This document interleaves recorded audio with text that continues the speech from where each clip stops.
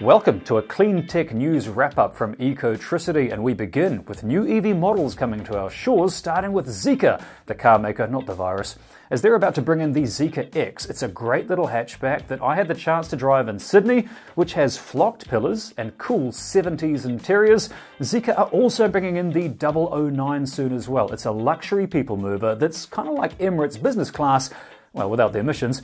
Honestly, that interior has to be seen to be believed. It's pure class with massaging, adjustable everything. It's got a Yamaha 20-speaker sound system. It's posher than battery-powered caviar, and I just can't wait to drive it. Another new entrant from China is the Geely Farizon electric van. I got to climb all through one at Everything Electric in Sydney, and what makes it different is it's got all the comforts of an SUV, like seated heats and a heated steering wheel. It's got ventilated seats, you name it. Plus, it weighs its own load with built-in scales.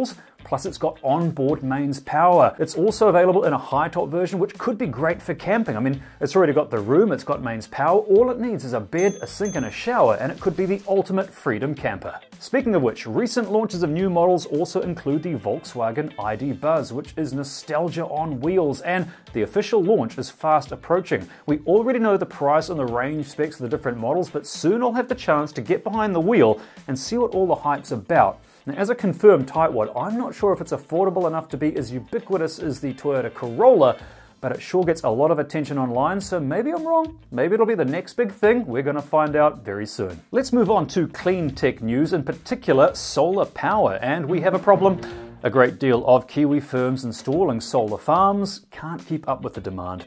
Harmony Energy said recently that they can't get enough installers to meet the huge demand for solar now that Kiwis are figuring out how much money you can make off these things.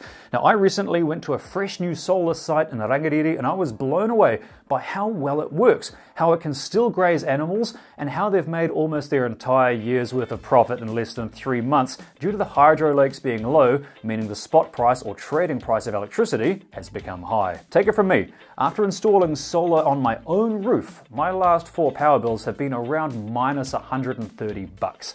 I've never had a power bill go backwards ever until I installed solar panels on my roof.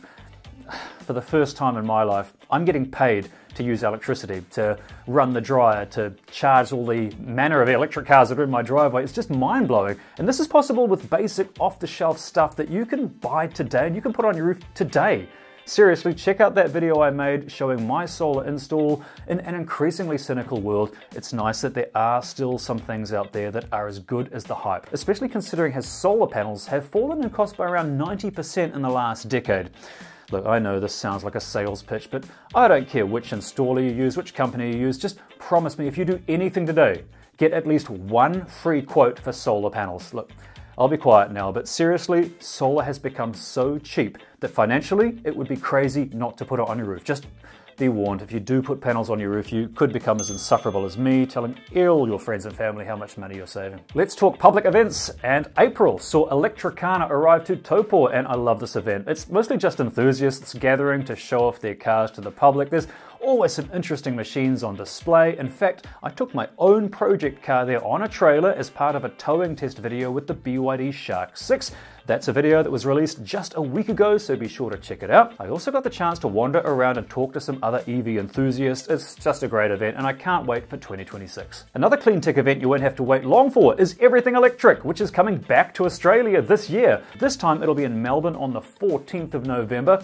Honestly, the Sydney show was so good, I'm definitely going back, so I'll see you there. There's so many cars to test drive, so many great people, such a passion for clean tech. It all just costs less to own, it brings you so much joy. It's no wonder that even former petrol heads like me just love it. I should add though that if you are new to electric vehicles, there's a video I made last year that's never been more relevant. It's a plain English how-to video showing you how to charge an electric car. Now, this might sound simplistic, but I'm still hearing some people say that they're fearful of upgrading to electric because they just don't know how to charge an EV. Of course, EV drivers watching this might be thinking, what, it's as easy as plugging in your phone, but not a lot of people know that. They're new and they're different, so a little uncertainty is understandable, but that's what this plain English charging video is all about. I run through all the ways you can charge an electric car, how long each option takes, and how much each option costs. Now, I know I'm biased because I've converted from petrol to electric years ago because, well, they're quicker, cleaner, cheaper, faster, better, blah, blah, blah.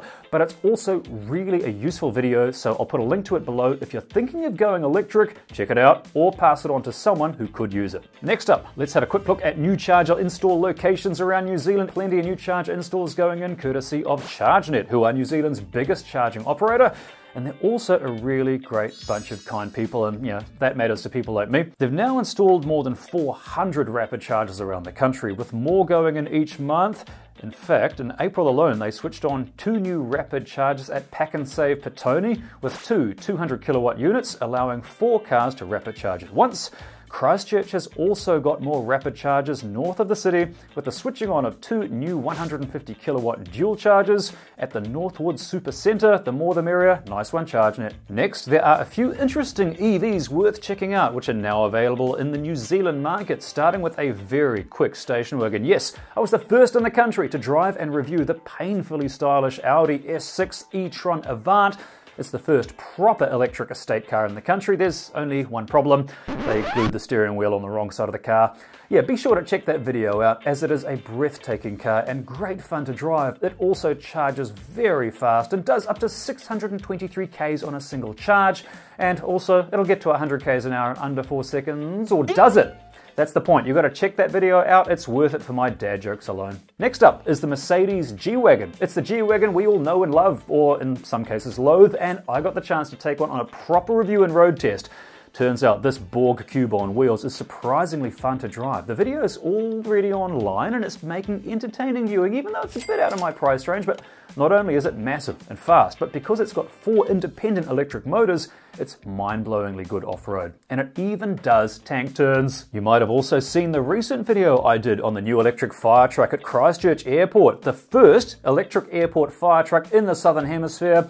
It is such a cool bit of kit, and it makes so much sense. Now, I won't lie, at first I just assumed that it was purchased primarily to reduce emissions and to eliminate the fuel costs, but after climbing all over it and talking to the operations manager at Christchurch Airport Fire Service, electric fire trucks just make so much more sense from a practical point of view. I mean, there's so much more storage space, they're much quicker to get to the scene of a crash, and you could actually communicate while fighting a fire because they're so quiet. The fire team actually love it so much, they've ordered an even bigger one coming next year, so check that video out for sure. And lastly, it's time to tackle your questions and feedback, starting with the modern-day library of Alexandria, also known as the YouTube comments section. And in the recent towing test I did with the BYD Shark Ute, I made a mistake. Yep, you told me about it. I stupidly said that road user charges were $38 per 100k for hybrids, when of course it's $38 per 1000 Ks. You only pay for your road user charges when you're driving on electric, which on a plug-in hybrid right now is only $38 per 100k. So if you're a tradie... So yeah, I'm sorry about that. Turns out there are 3 constants in the universe. There's death, there's taxes, and the internet telling you when you've made a mistake. Yeah, that one's on me. I apologize. Sorry. Okay. It did make me wonder though, if I should screw up more often, because let's face it, if nothing else, it's great for engagement. One thing everyone loved in the comments section, however, was the clothes dryer running on the back of that ute throughout the video. That was such a literal clothes turner. And a clothes turner. Also, in the Audi S6 e-tron Avant video, it looks like everyone was in agreement about the looks of the vehicle. It's just such a great looking machine, but yeah, it's expensive. $200,000 for a car is out of my price range, but it is a gorgeous, quick, quiet machine. It's such a treat to drive. Although, one user said that quiet is going to be a boring future reality, but I'm thinking, what's wrong with quiet? Imagine walking down the road and hearing tyre noise and bird song. Speaking of which, e-trucks have been busy testing their new electric Windrose big rig by driving it all over the North Island towing a load.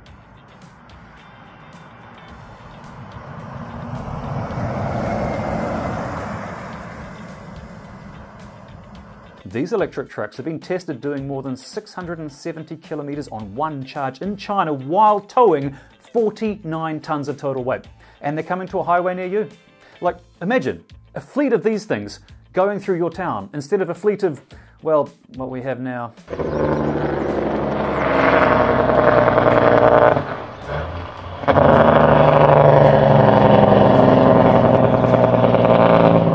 But we're running out of time, so that's it for this clean tech news wrap-up, and this is likely to be the first of many, so if there's something you'd like to see covered, tell me. Chuck it down in the comments, and I'll see if I can squeeze it into the next video. Until then, drive safe, drive clean, drive electric.